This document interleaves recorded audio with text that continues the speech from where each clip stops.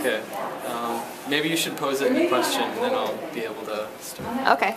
So what are you going to take from tonight? What is the most important thing that kind of stuck out to you when thinking about documentation and art and kind of intertwining the two together? To me, the most important part of the conversation is the essential dilemma and this essential problem of realism, I guess, which is at the core of documentary. And I think that kind of stems from a critique of objective truth, and because I think objective truth is really what's at the core of realism, and I think the instability of objective truth really necessitates that we embrace ourselves as participants when we're documenting. Based on what the panelists had to say about how they document things and the process they go through, it got me thinking that the last project I did was really complex, and I feel like I either tend to work and put a lot of time in something and make it very complex, but then like it communicates something simple.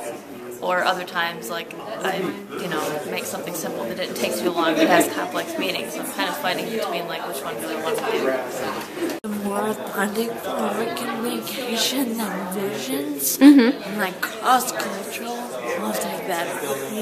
So what I'm going to take away from tonight is the importance and relevance of documentation, and I kind of gained some insight into all the different media platforms that are present in the scene today, and so many different ways to document artwork, and kind of put it together that motion picture can be a way to include all of these different elements of documentation, including audio, still photography, video, and monologue. So that's kind of where my head went with it all. Something that I'm going to take away from tonight is we discussed tangibility and documenting things and throwing them into books, and having the tangible thing to look at that is, a lot of people respond to that better, and they respond to it better, and I think it's more intimate to hold on to something, especially if it's a documentation of something that you could have walked through. Holding on to it and being able to hold it is much more intimate. I think it was interesting to the discussion points that make you reflect a little bit on the responsibility of the documentarian. Just what story are you trying to tell, and what are you going to leave in that story, what will you omit? It's kind of like crafting a piece of art in itself. So. After talking tonight and hearing people's responses about the process of documenting art, I realized that not only is it an essential part of capturing a piece of history or capturing a creative process, but that it can really function as an art form itself, and one that people really appreciate and are willing to become engaged with.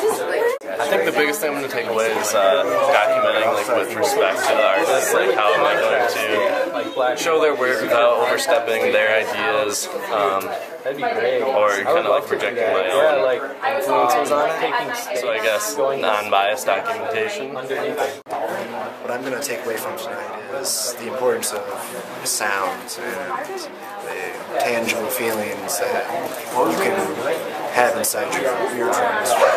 Picking up sounds with a microphone, walking through the salvage yard, just seeing all of the dying human existence that used to be around. It's not going anywhere, but we forget about it and replace it every day.